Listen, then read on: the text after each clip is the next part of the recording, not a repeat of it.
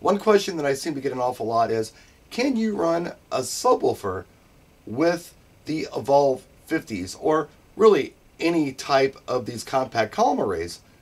I've never personally done it, but yeah, I guess you could.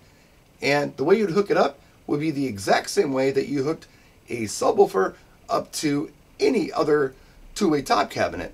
You would simply run your line ends from your mixing board into the subwoofer, left and right, or input 1 and input 2. And then for your outputs, you would run those to your Evolve 50s.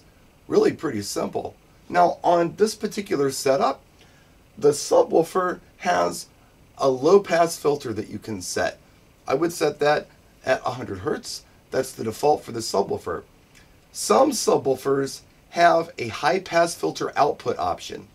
This subwoofer doesn't seem to have it. This is the EKX15SP from Electro-Voice. Some subwoofers do, some don't. I have one under the desk here in the studio. I call it Diablo. This is the FPT Subline 1112SA.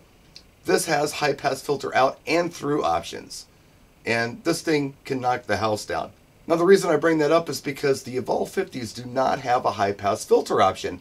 They're running full range all the time. So what I was thinking was, if the subwoofer had the high pass filter output option, we could kind of turn these little subs on the Evolve 50s into these really mean mid-bass machines. But you can't do that with this particular setup. If you had a sub with that high pass filter output, you could, but not with this one. But the good news is, even with this particular setup, with this subwoofer, I think you'd be okay, because I run these Evolve 50s all day long with an output signal on my mixing board of maximum 0 dB.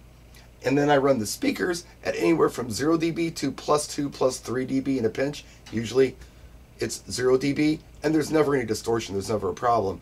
So even though you can't run that high pass filter, it should be okay. But anyway, quick video for you. I hope it helps somebody. We'll see you next time. Practice and enjoy.